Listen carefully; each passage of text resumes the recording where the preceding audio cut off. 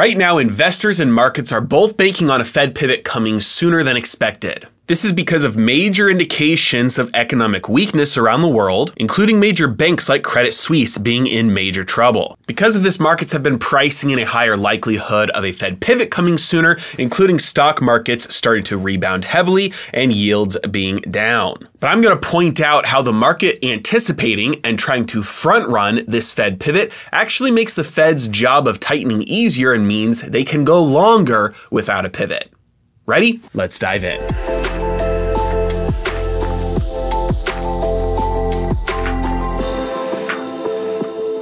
Real quick word from today's sponsor, I Trust Capital. You guys know that I have used and recommended I Trust Capital for a very long time because you can invest in crypto using your IRA. And you can invest in gold and silver using your IRA. This means that whether you want to start up a new IRA and make new contributions to a traditional or a Roth, or whether you have money already in a retirement account that you want to roll over and use to buy gold, silver, or cryptocurrencies, you can do that safely, cheaply, and easily with I Trust Capital. And I'm serious when I say safely because they take security extremely seriously. They never take custody of your assets. They never borrow or lend against your assets. They never let their custody providers do either of those either. They also have an extremely straightforward pricing model. They do not have any monthly account fee. It's 1% for crypto, $50 for gold, and $250 for silver. Given the fact that cryptocurrency is in a severe bear market right now, many people are looking for ways to start buying the dip and getting in at the bottom here, but also people should be concerned about any tax implications that might come along with cryptocurrency gains later on should those assets be worth a lot more. Doing this within an IRA is the perfect way to shield yourself from those tax liabilities. If you do it with a Roth, any contributions that are made are taxed, which means any gains are not. In a traditional IRA, it is the exact opposite. And so IRAs are a fantastic strategy to avoid some of the tax implications you would have in a regular brokerage or a regular crypto account. And because they have assets like physical gold and physical silver available as well, this gives many people the option to invest in these alternative forms of money that normally you would not be able to do in a regular IRA or your 401k at work. So I'm a huge fan of I Trust Capital, using it for crypto, gold, or silver with your retirement money. And if you use my link in the description below, got a little bonus waiting for you as well. Recently, bonds and stocks around the world have been rallying because of anticipating a sooner Fed pivot. Part of this has to do with the recent collapse in the UK, the major trouble that a Swiss bank, Credit Suisse, has been in, and people looking around the world and thinking, hey, central banks are going to have to start bailing out banks. They're already starting up QE, like in the case of the Bank of England again. And so it's only a matter of time before the Fed pivots, especially as the UN itself is calling on the Fed and other central banks to pivot. Pair all that with signs of weakness in the US economy, and markets are starting to price in a greater chance of a Fed pivot. But in order to understand why the market pricing this in means an actual longer time frame before the Fed pivots, we have to really grasp the impact of the cost of money on economic performance. So let's take a step back here and talk about money mechanics here.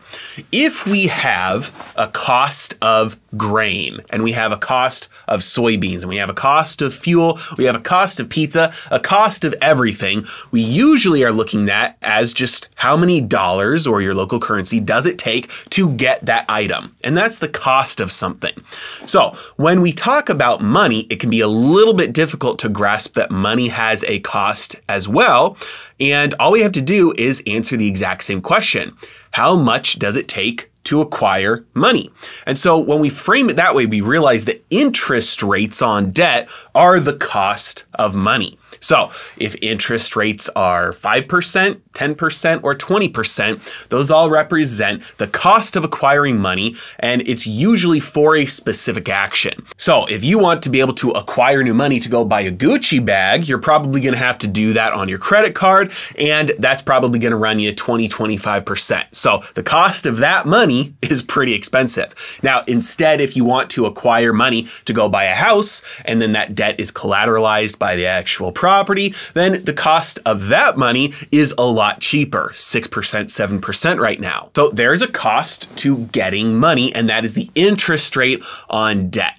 Now, imagine for me that we live in a sound, hard money world. Let's just talk about gold coins. Every single person on earth has gold coins for money. There's no paper, there's no digital transactions. We're going back 3,000 years for this. If I want to borrow money from somebody, that money actually has to get transferred. So if I borrow money from you, that means I can go spend your money, but it means that you can't spend that money anymore. So when debt takes place, there's no inflation or deflation because it's the same amount of money trading in an economy. Very different from today where money is lent into existence, and when debt is created, those are new dollars being spent. They weren't transferred from somebody else's bank account. So how does the cost of money work in a hard money system like this? Well, we have to go back to the fundamental drivers of cost, of price, that influence literally everything: supply and demand. If there's, let's say we make 10 times the amount of pizza this year that we did last year, the cost of pizza will probably be pretty low. There would be some warehouses full of pizza, people would be able to buy it up. Heck, even something like properties, like real estate, if we just decided for whatever reason that we were going to make 100 times the amount of homes that we have today, they're all going to be built next year, well then the abundance of homes is going to be huge, and so somebody who has 3 or 4 or 5 homes might not want them or need them as much as what they might sell them for, and so the price would be driven down because they'd be so abundant. They would be much more abundant than everything else, so the price would go down. Again, all else being equal. So supply and demand are the fundamental drivers of price, always and everywhere, and always have been and always will be. So how does supply and demand influence the cost of money? Well, go back to where gold coins were money, and we realize that if we look at an economy and we say, okay, nobody has any savings, everybody has enough for just to make it to the next day, and I want to go into this economy and I want to borrow from somebody, it's going to be pretty difficult. The demand for money is super high because nobody has any money, and the supply of money is really low. So if there is one person that has one extra gold coin, they can demand any interest rate they want because all of the borrowers are competing for their business. They could demand 10, 20, 30%, and there's a good chance somebody might be willing to pay that. Now, contrast this with the other side when the supply and demand dynamics are flipped, and you get an economy where everybody has tons in savings.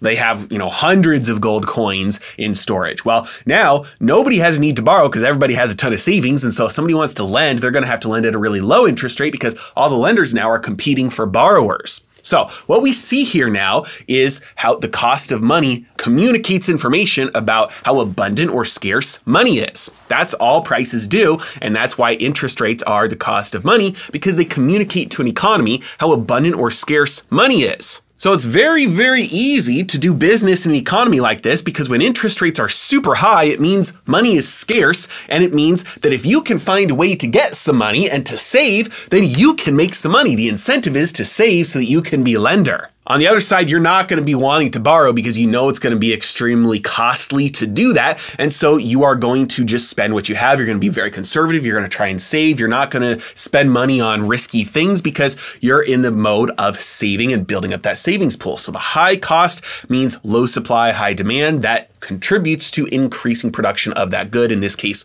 money. On the other side of the coin, if money is extremely abundant, interest rates are low, that means that everybody wants to lend, everybody can borrow and spend it on risk, they can spend it on anything, because at the end of the day, there's a lot of money, and so people can afford to borrow more. Okay, I think I've driven that home enough now so we can bring this back to why we can't anticipate a Fed pivot anytime soon, specifically because the market is starting to price this in. Let's go back to treasuries. If we look at the 2-year treasury, we see yields have been falling since the 26th of September. Same thing for the 10-year, same thing for the 20-year and the 30-year. Over the last few days, around the same time, the stock market has been rallying, both the small caps, the Dow, the NASDAQ, the S&P 500. Heck, even things like silver are up 17% within the last few days. Gold is up about 7% within the last few days. And so the world is saying, hey, there's a lot of hard things coming up. And so there's a greater chance that the Federal Reserve might make money cheaper. And so we can front run that and start to buy things, because when money gets cheaper, prices go up. Because remember, if money is cheaper, that means money is abundant. That means people can go spend money on more stuff, including assets. The market has gotten very good at front running the Fed over the last couple of decades, and for good reason, because every time we've had economic trouble, the Fed has pivoted. What is different this time? Is there anything different this time? Yes, the CPI. The CPI hasn't been as high as it is in 40 years. We have to go back all the way to the 80s before the CPI was as high as it is today. So we can't compare it to the 2000s, to the 09, 010. We can't compare it to the 2018, 2019 pivot, to what happened in 2020, because the CPI is all the way up here, and it hasn't been that high since the Fed was in major tightening mode last time. Let's look at a little bit more recent history. In 2020, the Federal Reserve said they were going to make money extremely cheap, extremely easy, and extremely abundant. Did they do that? Yes, they absolutely did that. Over the next year and a half, they continually said we are not even thinking about raising rates or getting tighter. And then they suddenly started to give indication that they were starting to think about it, and then they gave a plan on when they were going to start, and guess what? They started when they said they were going to start at the beginning of 2022. Since that time, the only indication that they have given is that they're going to get tighter and tighter and tighter until one of two things happens. Inflation comes down significantly, or the jobs market utterly collapses. Have we seen either one of those things happen yet?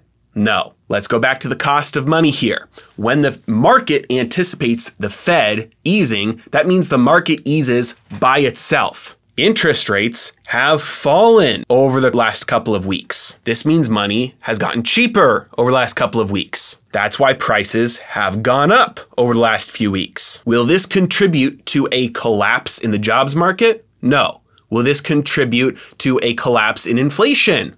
No. So with the market responding by getting easy in anticipation of the Fed getting easy, it's actually making conditions easier, which means it's not going to hamper jobs or inflation. And the Federal Reserve has been very clear that they have to see one of those two things happen before they get easier again. Further than that, the market's actually offsetting the attempts by the Fed to become tight. If the Federal Reserve is raising rates and selling assets, while at the same time the market is saying we're going to start buying those up because we think the Fed's going to turn around and do the opposite, that makes the Fed's job of at least looking like it's trying to tighten much easier. Now, plenty of you have been pointing out to me on Twitter that it looks like the reverse repo market might be responsible for some of this easing over the last couple of days, as we've seen potentially a significant drop over the last few days. I don't think it is what is being talked about, at least yet, but we've run out of time for this video, so that's going to be my next video. I'll put that up tomorrow. As always, really appreciate you guys. Thank you so much for watching. Have a great day.